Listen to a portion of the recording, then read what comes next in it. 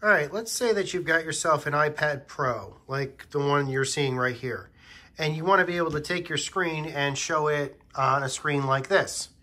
There are 3 ways that you can do it, and here's the first one. Now, I've got an Apple TV plugged into this particular television. It's a 4K Apple TV, the previous generation, but the one before that should work just fine as well. Also, this will probably work if you have the Apple TV app installed. Just have both devices on the exact same network. Hit this button. Hit this button. Put the code up on the screen. It's one-time use.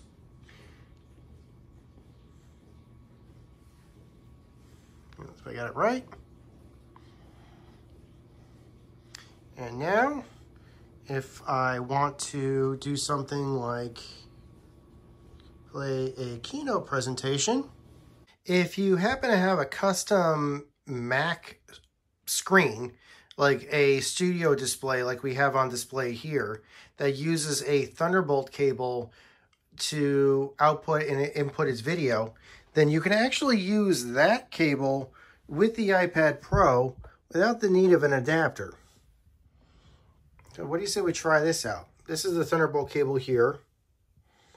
I'm using it on my Mac Pro right now. I can just disconnect it. There we go. Let's see if we can get it to work. Oh, it's getting a charge.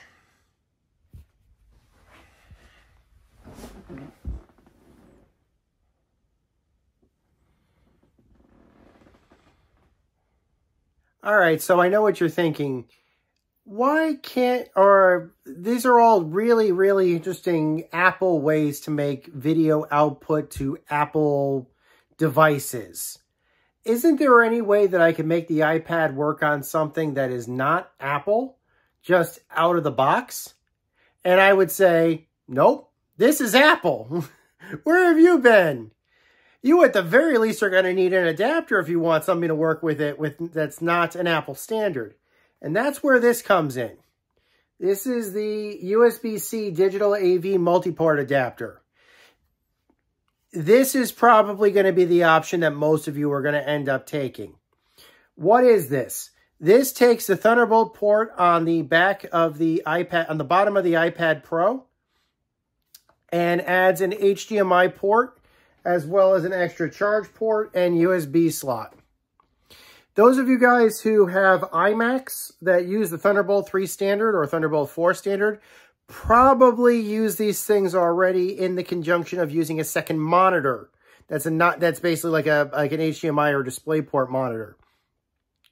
I know my wife with her iMac uses this exact same adapter, and she uses an iMac from like 2017. From what I've been told, these adapters still work if you're using a 2020 iMac or newer. So keep that in mind. If you got one of them lying around, great. If you don't have one of them lying around, they are 60 to 70 bucks. And you still need to get your hands on an HDMI cable. Let's try this out and see if it works, though, shall we? So this is pretty much what we did. This is a 1080p television. It's set to the HDMI input that I plugged this cable into. This is a regular plain old HDMI cable plugged into the USB-C adapter. I've got that USB-C cable also there. That's just for power, so I can get some extra power. But those of you guys who have Macs will probably recognize this adapter as like the one adapter that you can use on your MacBook to get a solid video out. So what I'm going to do is I'm basically going to just plug it into this. This is my tablet here, so I'm going to need 2 hands for this, so give me a second. All right, I've plugged it in, and now I've got mirroring.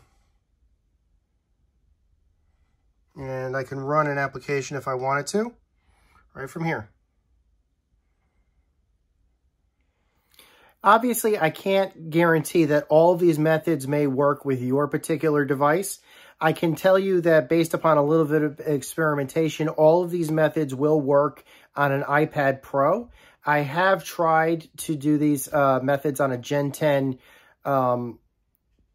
just a regular plain old iPad, and I got some mixed success. I can confirm that the USB-C adapter that we used does work on an iPad, on a regular Gen 10 iPad. Earlier model generation iPads use the Lightning adapter. I think there's like a Lightning to USB adapter the HDMI adapter that you would use instead.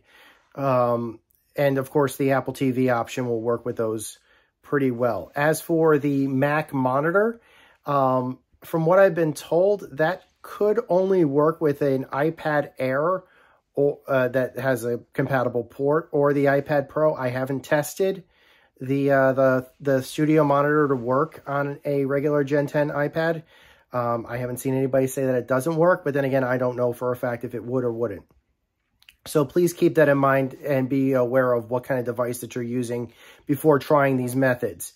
But this video is specifically for the iPad Pro, and I've confirmed these are 3 methods that you can use to get your iPad Pro to work on, you know, a big screen so you can do your presentation on time.